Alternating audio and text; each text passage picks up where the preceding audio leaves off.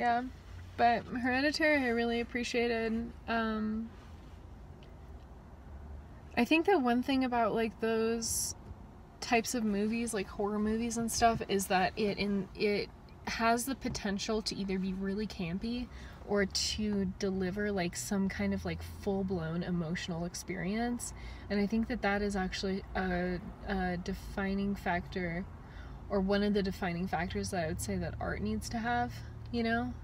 Like, in order for something to be art, I feel like it needs to, like, affect me, or, like, cause me to, like, find myself in it somehow. That's wild, because I feel like art's one of those terms that's so slippery of trying to get a definition on. I agree.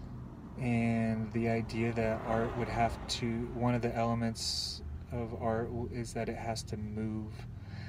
I feel like, though, the moment I establish that, there's going to be someone who says, just because you said that, I'm going to make the most blasé art ever, just so it doesn't move you. But isn't that still moving, though? Like, people buy paintings that have, like, literally, there was a painting that I heard about where a woman climbed to the top of a ladder and dropped a paint splotch on a canvas from, like, you know, like, the top of the ladder, and it sold for, like, a lot.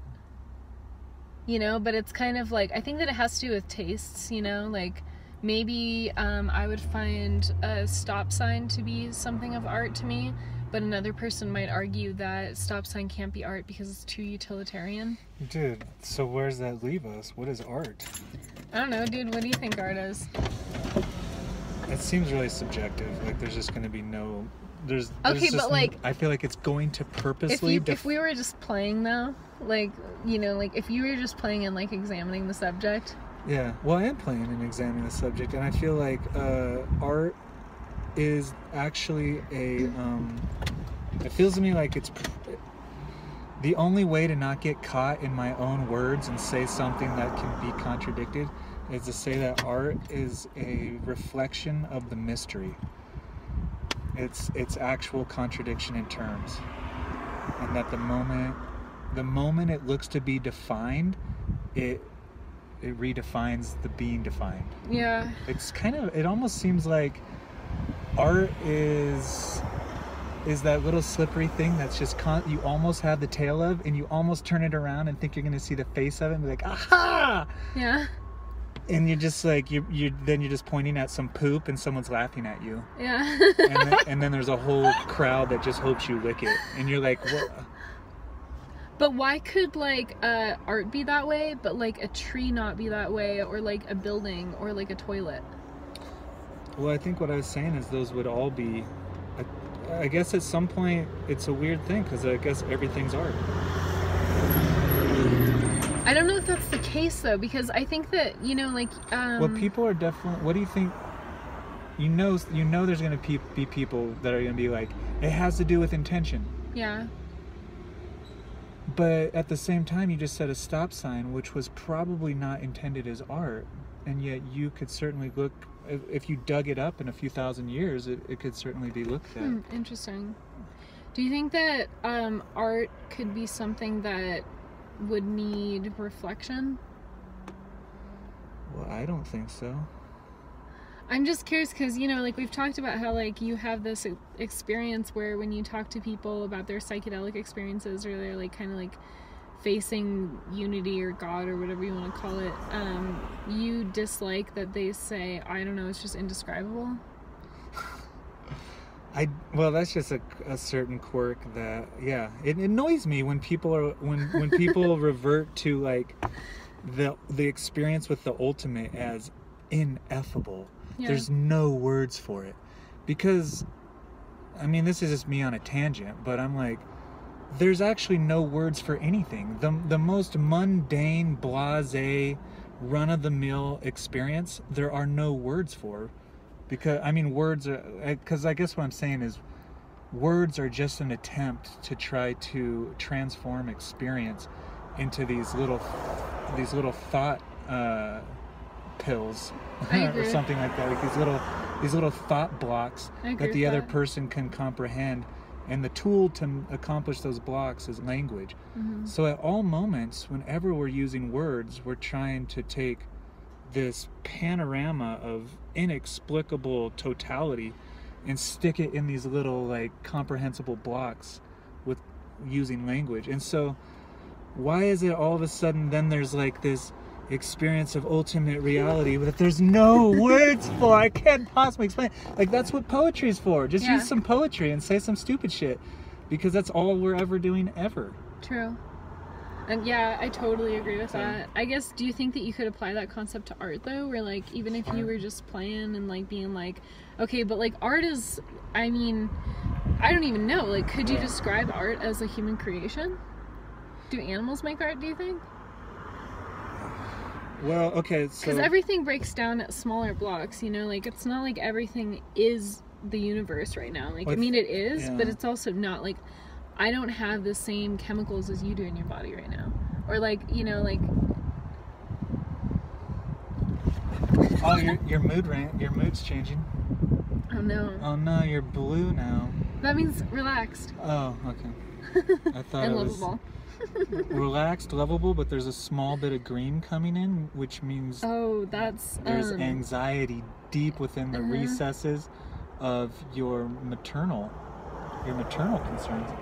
But okay, so if I was gonna, I feel like what you're asking me to do is not be so open-ended, because like I feel like I'm a little bit intimidated to get trapped. Like I feel like as soon as I say this is art, it goes over like, here. But non-disclosure, this is completely. But like if let's just should I put myself in a museum or should I put myself walking around town? And this is Durango, Colorado. It's got a lot of art galleries. But like, give me the frame of reference so that I can be like, okay, if I'm walking downtown Durango, what's art? I'm probably gonna definitely tend towards stuff that was intentioned to be where the person's like, I'm an artist. Yeah. Here's my art. So I guess that's more or less what I default to is the people who intend their thing to be artistic. Yeah. Although that's really interesting. Is artistic different than art?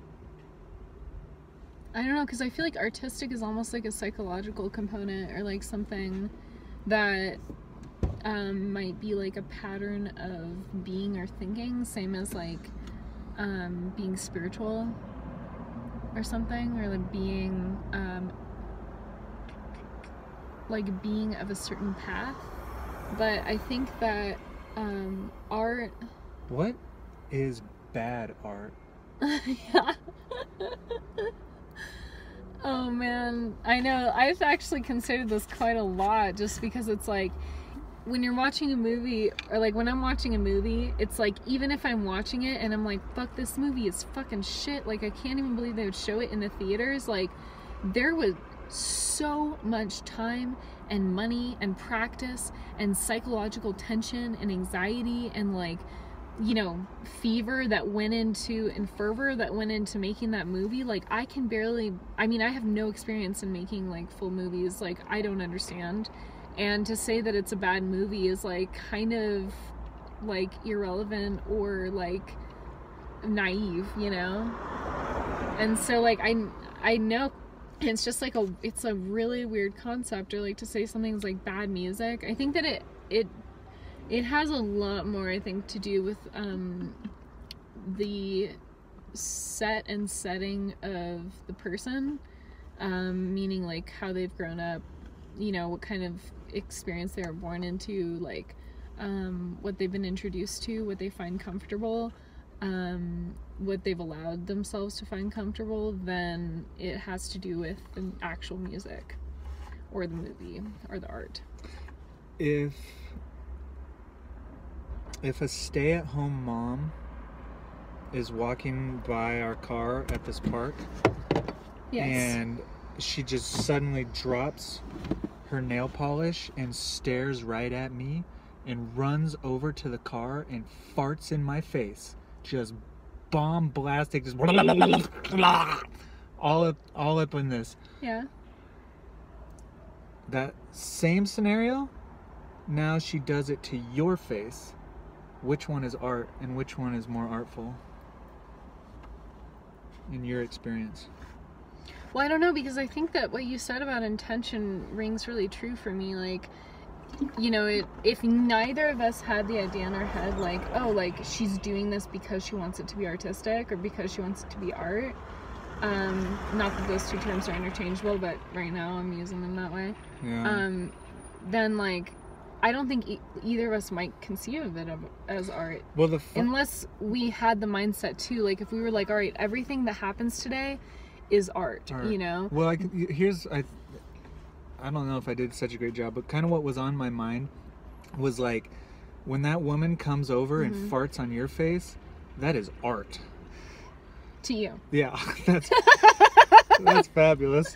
Yeah. When she does that to me, she needs to go to prison immediately. But you're probably having a ball. And so I was just thinking, like, how subjective the experience is. It's like, it's always art to someone else at some point, or at least it's even in the. But what about this? The greatest art, there has not yet been a human being that recognized it as art, and it's waiting for that one person to go, that's art. Yeah. And then everyone's like, $10,000. Oh, Peace Prize. Yeah. Actually, an interesting thing that I've thought about art is that I don't think this was always the case, but I think that like the forest and, like, I don't know, like what some people term as like nature and stuff is becoming seen more and more as art. You know, like, whereas, like, once, like, we may have just, like, you know, experienced, like, being inside of it, surviving off of it, like, perhaps a difference could be that it's much more utilitarian in that sense, you know, like, what can I gather from it, like, what's going to hurt me from it. And now I feel like when I walk around the woods, because I'm in comfort already, like, I got, like, my water pack on, I got, like, a flashlight, I got, like, my coat on, like, I don't need anything to survive off of the forest, you know, I'm just, like, I'm set, you know. I don't need anything from the forest. And I don't know, I think that it's kind of interesting because I actually feel like, even though my views really, like, are you saying, like, art is, well, I mean, my views really, let me finish real fast, because my views really vary when it comes to environmental topics, but I think that one of the things that is decreasing our ability to empathize with, understand, or want to participate in the balance of an ecology is actually that we are seeing it more and more as, like, something that we can just, like, enjoy, like, for, you know, just kind of, like, the fun of it, like, it's pleasurable, like, it's just kind of something that we don't even have to do, we can just do for, you know, just pure, like, fuck off. And I think that at one point it was, like, really important that nature was in balance so that we could survive off of it. But that's occurred in my mind when I think of environmental topics.